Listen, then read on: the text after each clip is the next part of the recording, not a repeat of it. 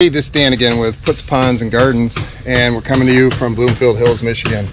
Today what we're going to do is we're going to take an existing pond that has a pressurized filter that stopped working on us, and we're going to add a little bit different filtration with a twist. So let's go over there to the project and we'll show you what's going on.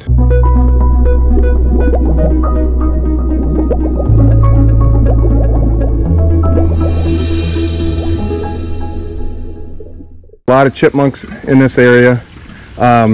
What we're doing is going to be temporary because this entire area is going to be blown out, and we're going to do another water feature at a later date.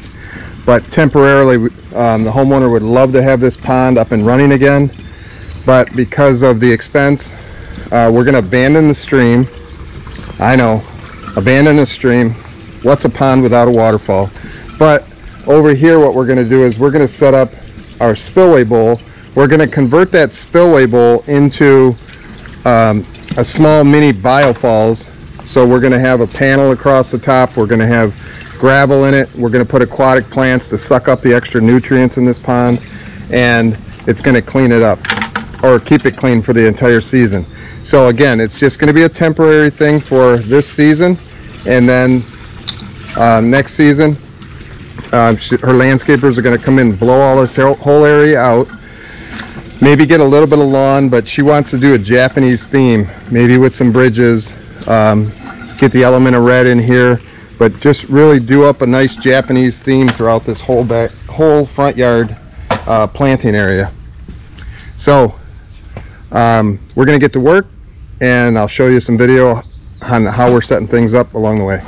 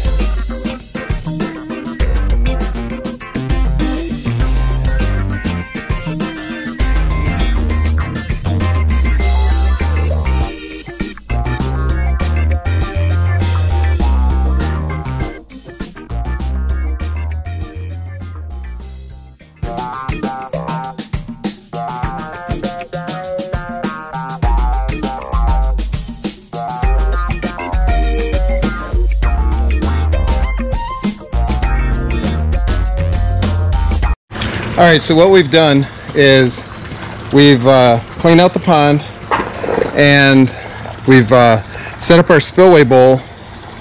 We turn the camera around, I'll show you just what we got going on. So we're filling up the pond now. The pond's all clear. We've got our spillway bowl here, and we've turned it into a filtration bowl, like a mini biofalls. So let me go over here, I'll show you what I got going on. So this bowl is not 100% filled up with gravel. We've got the water coming in from the bottom, just like a biofalls, right in through here. Let's see if I can get down enough. We've got a panel in here. It's called flow cell material. We use it for a couple different applications. I won't get into that now, but this is what it is. So we've got panels of flow cell material here. It's very strong. So this is very strong material. This is called flow cell. It's about 1 inch thick, and it allows water to go through it. But so what would happen if we didn't have that separation there, the flow cell, and we just used gravel? Muck would be all in through the gravel, make it almost impossible to clean. So it's got that little separation between the bottom of the bowl where that water can do its swirling action. The sediment, the muck that's in a pond, gets trapped underneath the gravel and just stays right there, and it'll stay there all season. But the bacteria that's added to a pond, it's little microorganisms that'll feed off that muck, because beneficial bacteria is like a living enzyme in a pond. So it multiplies, divides, and dies all in a 4 to 6 week period. When it does that, it's consuming so much muck in a pond. People that add algicides to a pond, they contribute to the muck load.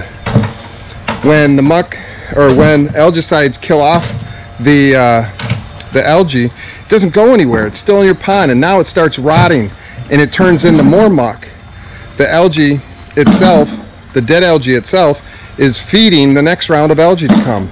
So by adding beneficial bacteria and being patient, what that does is it gives you crystal clear water.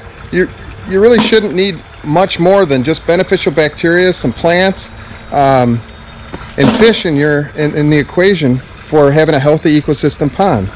So I'll turn the camera around again, and so I've got the layer of gravel. I'm going to put some creeping jenny, some reed rush in here. I've got a little bit of moss I'm going to do at the edge. We've got some iris that'll grow really well in there, and then she can add things like maybe some cannas, or maybe you know, a tropical canna or tropical elephant ears, and just have some fun with it. Maybe even some impatiens right along the edge.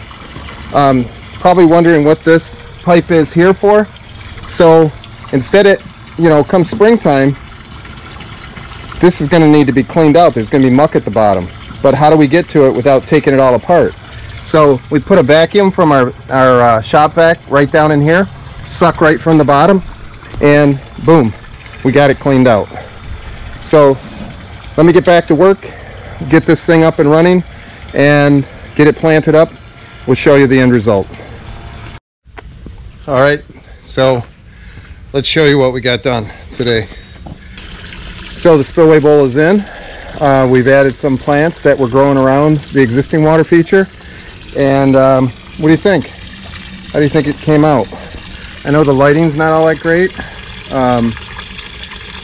but the existing waterfall here, what we did is the homeowner had found out back some Mexican pebbles, so we added those to the stream just to kind of give it a dry creek bed look.